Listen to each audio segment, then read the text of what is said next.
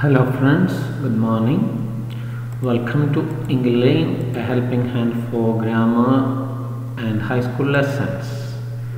In the last session we discussed the parts of speech. Today we discuss the sentence, which is also one of the important basis for grammar. Listen or read the conversation between Meha and Neha. One day, when Neha was going to school, she met her neighbor Meha and see what they talked. Meha, hi Neha, good morning. Neha, hi, good morning. Where are you going now? Meha, I am going to school. To school? Do you have a special class today? I have no any class, but I want to be a part of a social work program by NSS volunteers. Social work? Do all the volunteers participate in it? Meha, no, only selected ones. All were not trained for it. Nice, then you were selected and trained. How lucky you are. Thank God, I am very happy to help the poor. Right. When do you have to reach school? At 9 o'clock. Shall I leave? Yeah. Please reach there in time. Don't be late. Okay, see you. Bye. Now dears, listen to these groups of words. Let us analyze some of them. Where are you going now? I am going to school. Do you have a special class today? I have no any class. Please reach there in time. Don't be late. How lucky you are. All these group of words make complete sense. So they are sentences. What's a sentence then? A sentence is a group of words which makes complete sense. A sentence is a group of words which makes complete sense. But are all the above sentences of same types? No. How can we check it? We have to consider these things. What sense do they make? How do they begin? What do they end with? Let us analyze some sentences. I am going to school. I am very happy to help the poor. I have no any class. All were not trained for it. See, all these make statements, and all these sentences begin with a noun phrase, that is I and all, which is their subjects, followed by a verb phrase which is a predicate. I am going to school. I am very happy to help the poor. Have no any class. Were not trained for it. And all of them end with full stop. See here, here. Full stop is there. Such sentences are called assertive or declarative. A sentence that makes a statement is called an assertive or declarative sentence. We can see some more examples. Anu got the first prize. Anu is the subject. Got the first prize is the predicate. Kerala is our state. Kerala is the subject.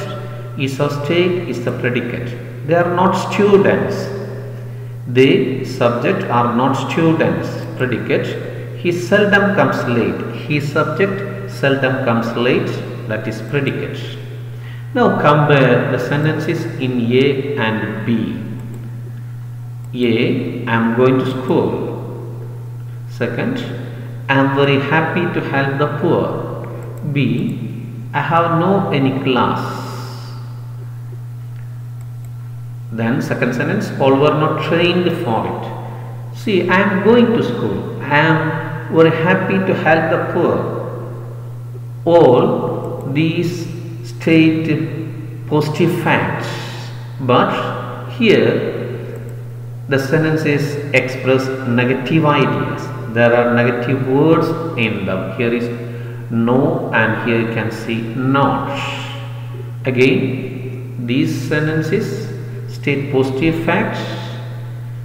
They say something is done or something is there, but here it says something is not done or something is not there. So assertives can be classified into two. First, affirmative or positive sentences. Second, negative sentences. See, what's an affirmative sentence? Sentences which state positive facts are called affirmative or positive sentences. The sentences in group 1, that is A, are positive sentences. We can see some more examples. Anu got the first prize. Second, Kerala is her state. Then what is negative sentence, or what is a negative sentence, or what are negative sentences? The sentences that express negative ideas are called negative sentences. The sentences in box B are negative sentences. We can see some more examples. They are not students. He seldom comes late. Now let us check another set of sentences. Where are you going now? When do you have to reach school? Do you have a special class today? Do all the volunteers participate in it? Shall I leave? See, all these are questions, and they begin with either a question word or an auxiliary. This begins with verb, this begins with when, this begins with do, and this begins with shall. These are question words and these are auxiliaries, you know that, and they end with a question mark. Such sentences are called interrogative. What's an interrogative sentence? A sentence that asks questions is called interrogative sentence. Sentences that ask questions are called interrogative sentences. Some more examples. Who got the first prize? Which is our stage? Are they students? Does he come late? Now you compare the sentences in A and B. In A, where are you going now? When do you have to reach school? In B, do all the volunteers participate in it? Do you have a special class today? Listen and be careful, listen, watch carefully, observe carefully. Where and when, these are the beginning sentences, beginning words in these sentences. And to the question, where are you going now? You can have many answers. For this one too, when do you have to reach school? There can be many answers. But listen, here, do begins with do, it too begins with do. And for the question, do all the volunteers participate in it? It has only two answers, either yes or no, these two. Again, the sentence in A box, they begin with a question word and can have many answers. In B, they begin with an auxiliary and the answer is either yes or no. Now, interrogatives can be classified into two. Question word question or WH question, yes or no question. What's a question word question? A question that begins with a question word is called a question word question. A question word question or WH question. More examples. The examples given in box A are question word questions. More examples. What's your name? Where are you from?